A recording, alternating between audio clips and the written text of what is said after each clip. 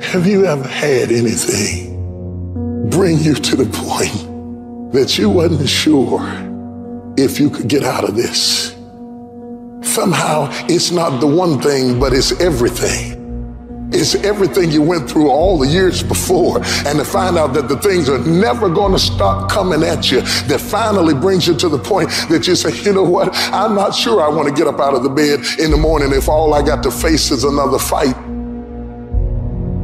Maybe you have doubt in your life. Maybe you don't know for sure what's going to be happening in the future, and it scares you. Just that fear paralyzes you. And I just want to ask you today, do you think you have hope? You can't stop life from happening. You can do something about it.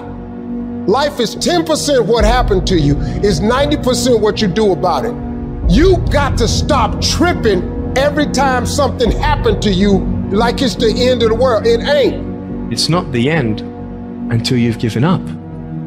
Either you lie to yourself and get bitter and blame everybody for your own weaknesses, or you strengthen yourself. You see, muscle is created by repeatedly lifting things that have been designed to weigh us down. So when your shoulders feel heavy, stand up straight, lift your chin. Hell, call it exercise. Remember that life is a gym membership with a really complicated cancellation policy. Remember that you will survive. Remember, things could be worse. Remember, we are never, ever given anything that we can't handle. When the world crumbles around you, you have to look at the wreckage and then build a new one out of all the pieces that are still here. Remember, you are still here. The human heart beats approximately 4,000 times per hour, and each pulse, each throb, each palpitation is a trophy engraved with the words, you are still alive. You are still alive.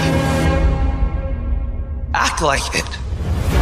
If you don't have something in front of you, you stop fighting, you stop dreaming, you stop reaching. You need to have something that knocks you to your knees. You'll never discover what's inside of you until something challenges you.